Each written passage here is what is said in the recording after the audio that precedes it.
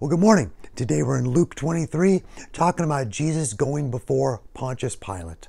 So, enjoy our puppet skit, and see you at the end.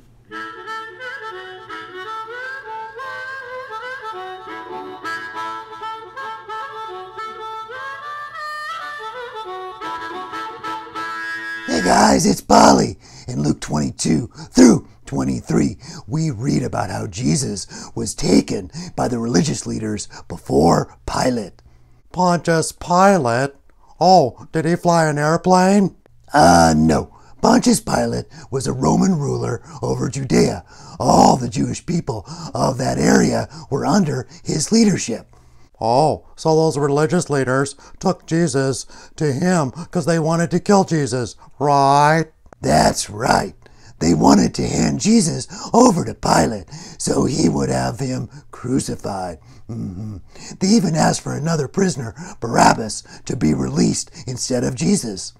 But why would they do that? Jesus did nothing wrong. Yeah, he didn't do anything wrong, but they didn't like that. He didn't fall in line with their traditions. And Jesus had called them out for being hypocrites. That's so sad. Ribbit. It is. But it all was part of Jesus' plan as he would die and raise from the dead as the final sacrifice for all mankind. So, I was pondering, what was it like when Jesus was taken before Pilate? Let's check it out. And now it's time for biblical reenactments with Polly's pals. Oh, hey, Daniel. Why the long face? Remember that man who rode in on me about a week ago? Yeah, everyone was looking to him to be their Messiah. Oh, yeah. That was amazing. I remember him. Why? Well, today I saw they took him before Pilate. Not Pilate. He is very mean man. I know, and Jesus didn't do anything wrong. Yeah, but maybe this is all part of Jesus' plan. Huh? What do you mean? Well, I heard him say something to the disciples about dying and raising 3 days later. Oh, so he would do that to be our final sacrifice for sin. Yeah, and grant us everlasting life. Amazing. Let's go see what his disciples are doing. Yeah, those guys didn't get what Jesus was going to do at all. And now it's time for Deep Thoughts with Blub Blub. Oh yes, Luke 23 verse 4 through 5 says, So Pilate said, I find no fault in this man.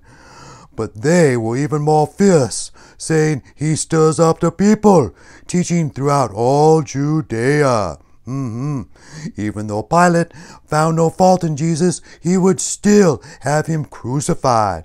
But that was part of Jesus' plan all along, to give us eternal life. If you believe that Jesus gives you eternal life, you gonna be blessed. Guaranteed. I'm so happy that Jesus gave his life for me. Yeah, it makes me want to praise God with all my strength.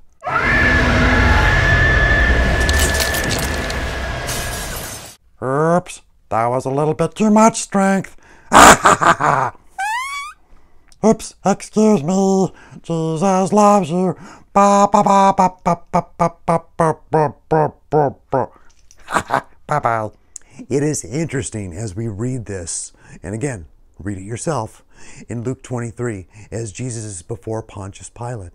The religious leaders had brought Jesus before him, and here he says in 23 verse 1 through 5, Then the whole multitude of them arose and led him to Pilate. And they began to accuse him, saying, We found this fellow perverting the nation and forbidding to pay taxes to Caesar, saying he himself is Christ, a king. They're just trying to get him on anything. Jesus had healed them. Jesus had loved on them. Jesus cared for them. Now they're attacking him. And Pilate asked him, saying, Are you the king of the Jews? And he, meaning Jesus, answered him and said, It is as you say? So Pilate said to the chief priests and the crowd, I find no fault in this man. But they were more fierce, saying, he stirs up the people, teaching throughout all Judea, beginning from Galilee to this place. Pilate said he found no fault in him. He said this, and then when he was continually pressured, he had Jesus flogged. He had him scourged. The scourgings would have been like with a cat of nine tails. It would have been like a whip, and just instead of one single, it would have kind of came out like prongs like this, different little whipped areas. And then they would put like bone or glass in there, in the little ends. And so when you whipped across the back, it would wrap around and they'd pull it. And so it would tear the skin off.